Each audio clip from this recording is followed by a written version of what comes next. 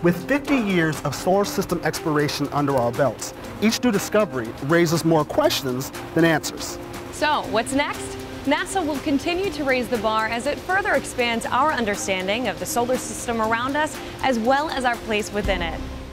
We have flown by, we've orbited, we've landed, we've roved, and we have returned samples. We've come so far in our understanding, and yet we have so far to go. There's so many questions we don't have answers to yet. Can you imagine if we never explored where we would be as a species? I think we explore because it's in our bones. I think it's something that humans were born to do. I think we explore because we're alive. I think it is the nature of life to explore. Humans are just naturally curious. We always want to know more, and I think that every time we do a mission, instead of answering all of our questions, it actually opens up more questions to us. And in fact, there's a major realization going on now that the solar system is still evolving.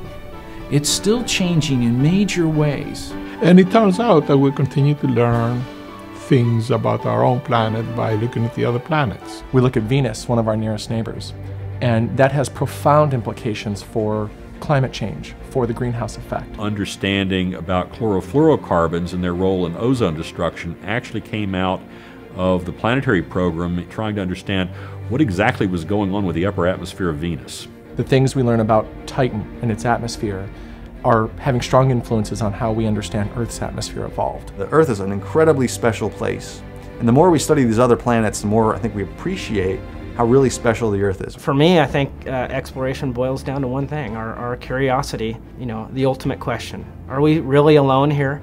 I know I don't want to be. How do we detect the fingerprints of biology off planet Earth on really tough places? Whether we're looking for life in the sedimentary layers on Mars or in the oceans of Europa or trying to find the pale blue dots around other stars. Is there life beyond Earth? And to understand that, we have to understand how the origin and evolution of the solar system has got us to where we are today. Everywhere we turn, the solar system is trying to tell us, if you think you got it all figured out, you better think again. All of this eventually informs us about where this little blue dot that we live on came from. And that's what all of this is all about. It took over 60 years to go from the Wright brothers' first powered flight to landing humans on the moon. And in just 50 years, we've gone from the first successful planetary mission to the Voyager spacecraft reaching the very outer edges of our solar system. Now imagine what's possible in the next 50 years. That's right. Well, that's it for today. I'm Molly McKinney. And I'm Caleb Kinchlow. Thanks for watching NASA 360 Presents I Love the Solar System.